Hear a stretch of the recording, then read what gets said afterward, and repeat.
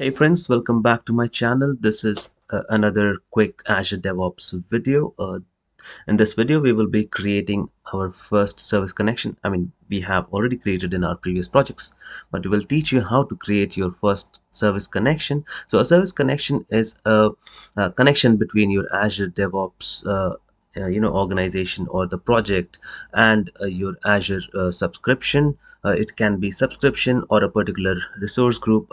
You can either create it automatically, the recommended automatic one, or you can do it manually.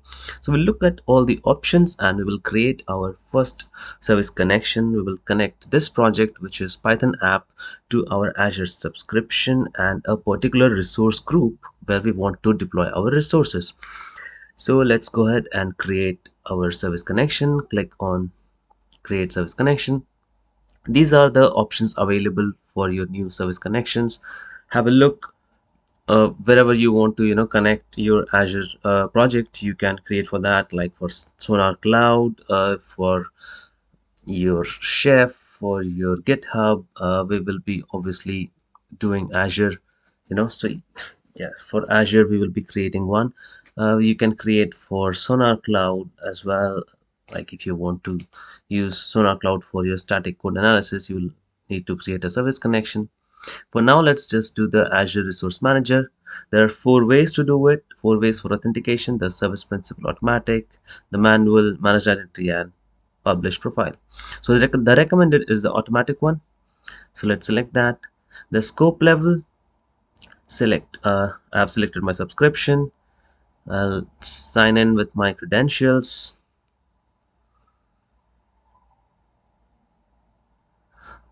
So I'm signing in to my Azure subscription. I'll verify my account. It has sent me a code. I'll just get the code, and first I need to provide my email ID, which is where I'll receive my code. So this is just the usual multi-factor authentication. This kind of a setup that I have. You should always have it. So I'm just authenticating into my Azure subscription.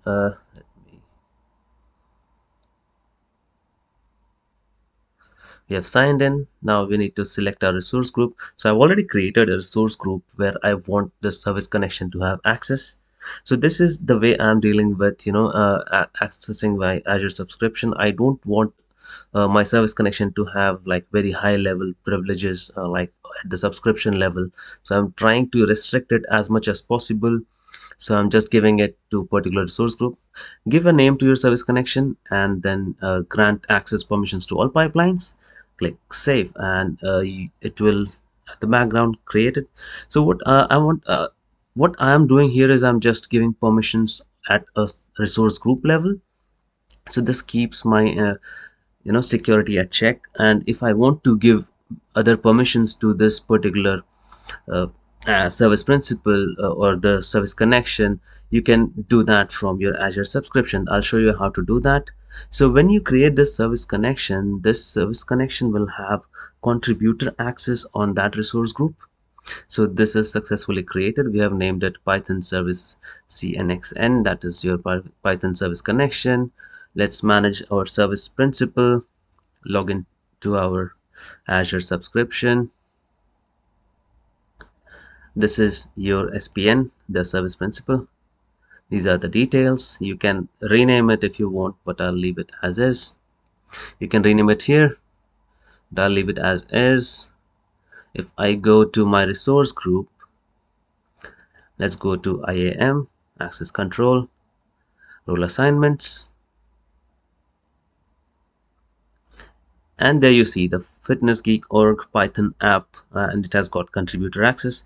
If you want to give it any other access, for example, if you want to assign owner, you can just use that service principal and assign it the owner permissions at the resource group level.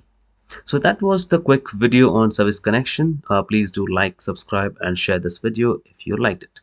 Thanks a lot.